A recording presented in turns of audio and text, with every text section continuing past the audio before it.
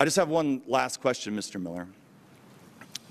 You really are not taking any acknowledgement that you knew anything, that you didn't do anything wrong. You've said that numerous times on the record today, that you did nothing wrong. So I find it hard to believe, why did you resign, or why are you resigning? I never said I didn't do anything wrong, Mr. Nunes. What I said is contained in the questions. I resigned because as the acting commissioner, what happens in the IRS, whether I was personally involved or not, stops at my desk. The Ohio Liberty Coalition, this is their part of their documents in response to IRS requests. This is only part of it. And all these documents weren't enough for the IRS to approve their application. And in fact, Tom Z., who's a former president of the organization, who is here today, said that they applied in June 2010. They finally received approval. This wasn't enough, by the way, in December of 2012, 1 month after the November election. There's another lady I met in the group, in the audience from Ohio, Fremont, Ohio, who indicated that her group had a book club. And the IRS demanded a list of all the books that they had read and a book report from the group explaining what was in the books that they read. You can't make this stuff up. This is unbelievable. Let me ask you, sir, if you have, using your statutory powers and fulfilling your responsibility, determined that the IRS picks who wins and who loses in America. I don't believe that is the case. No, sir. You have not. And the statements that were made in very inflammatory charges at the beginning of this hearing, it is obvious, have no basis in fact, at least any fact that has yet been demonstrated this morning. It is important that in addressing and fully correcting one wrong, we not complete and be involved in other wrongs, such as encouraging the proliferation of secret corporate money, not just the proliferation and pollution of our democracy by that money, but that it be tax subsidized secret corporate money, that we not permit those who have a fundamental disagreement with the progressive tax system using this incident as a basis for shifting even more of the burden of financing our defense and our essential government services onto working people, that we not permit those who have an agenda that has now been voted 37 times to try to undermine the full and effective implementation of the Affordable Health Care Act so that the health care crisis is ended for families across this country. That's what's at stake here. That's what's been discussed here.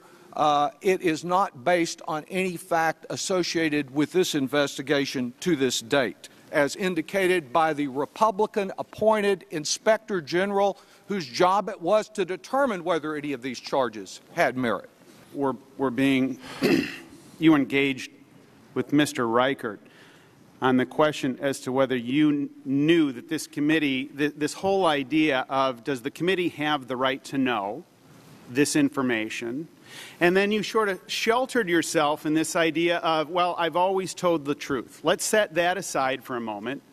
Now, you're a lawyer and I'm a lawyer. You know that in the process of discovery, Mr. Miller, that when you find subsequent information, counsel has a duty to disclose that to the opposite party. There's no Perry Mason moments. There's no gotcha moments. There's no litigious situation where somebody comes in and says, oh, we are just showing up, Your Honor, with this information and we haven't disclosed it to the other side.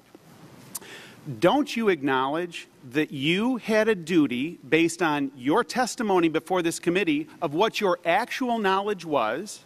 Didn't you have a duty, Mr. Miller, to come forward and disclose that to the committee based on all this cascading inquiries that had happened from the Ways and Means Committee directed to you?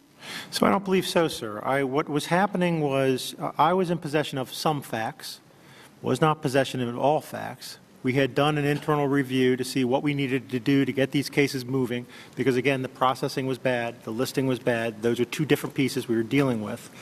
TIGDA was in at exactly the same time.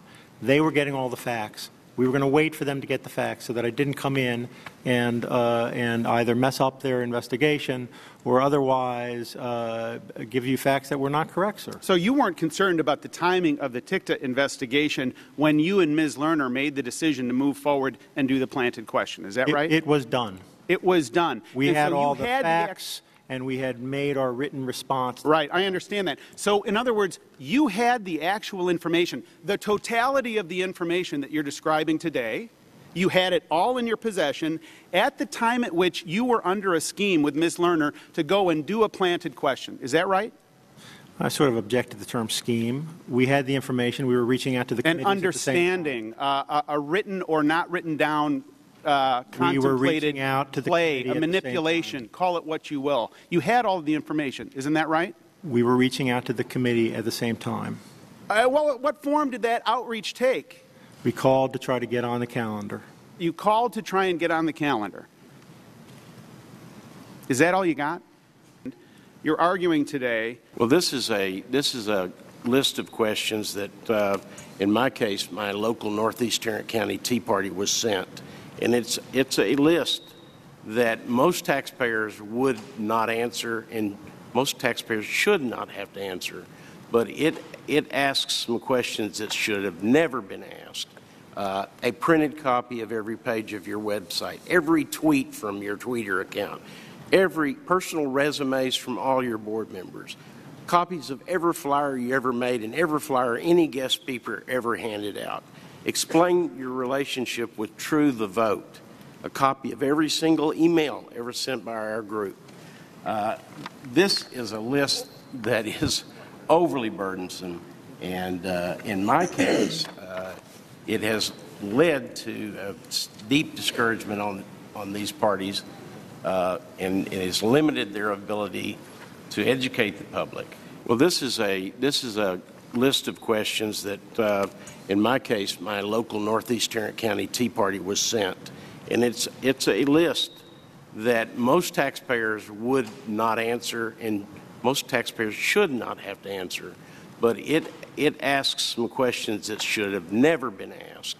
A printed copy of every page of your website, every tweet from your Twitter account, every personal resumes from all your board members, copies of every flyer you ever made and every flyer any guest speaker ever handed out. Explain your relationship with True the Vote, a copy of every single email ever sent by our group. This is a list that is overly burdensome, and in my case, it has led to a deep discouragement on these parties, and it is. Was there anything in any of this criteria that was outside of what I'm seeing in this report that would have indicated to me that other than conservative groups who were applying for this status, that you had a word in there anywhere to say, okay, the litmus test is this seems to be political. So we always look at political. Where's the word progressive? Where's the? I'm not arguing that the list was bad and that the list was conservative based. What then I'm saying I would is say, more than that. excuse me, I'm going to reclaim my time on this, because then I would say it's targeted. You can't have that both ways. That's targeting, and there's 16 times in this report that says that there was targeting. So I believe that as you're giving this testimony that you can't have that both ways. Now, there's also ineffective management that is talked about in this report, and even if you get outside of this and say, okay, there was no targeting, I want to know how a couple of employees that are considered low level could have done what was done here, because this says to the American people that out of thousands of employees that you have at the IRS, there's ineffective management there. Nobody's watching this. If this was noted in 2010 and in 2013 we're just now finding out about this, that certainly is ineffective management, because there should have been somebody that was overlooking this that said, this must stop, and I'm going to come back in 30 days to make sure it stopped. But it continued, and now we've got 400 applications, some of them over 3 years. This is more than ineptitude. As you sit here today, you were not fired from your job. And I can tell you, in my private experience, you would have been fired on the spot. And all you were allowed to do is resign and retire?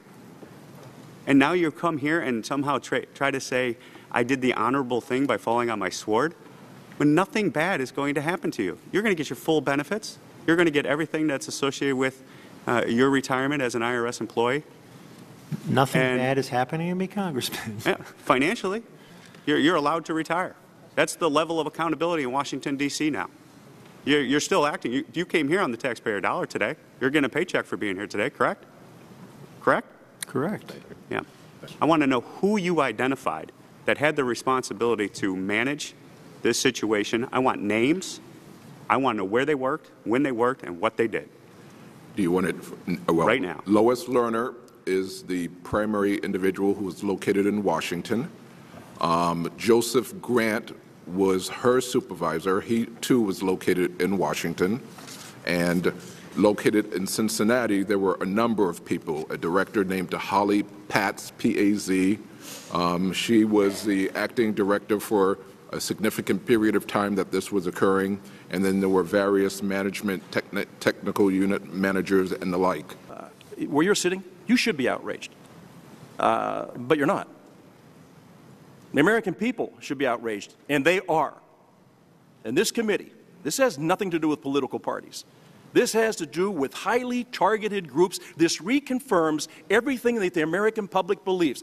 This is a huge blow to the faith and trust that the American people have in their government. Is there any limit to the scope of where you folks can go? Is there anything at all? Is there any way that we could ask you, is there any question you shouldn't have asked? My goodness, how much money do you have in your wallet? Who do you get emails from? Whose sign do you put up in your front yard? This is a tax question? Now, you don't think that's intimidating? It's sure as hell intimidating. And I don't know that I got any answers from you today. And I don't know that what Mr. George has done is great work. But you know what? There's a heck of a lot more that has to come out in this.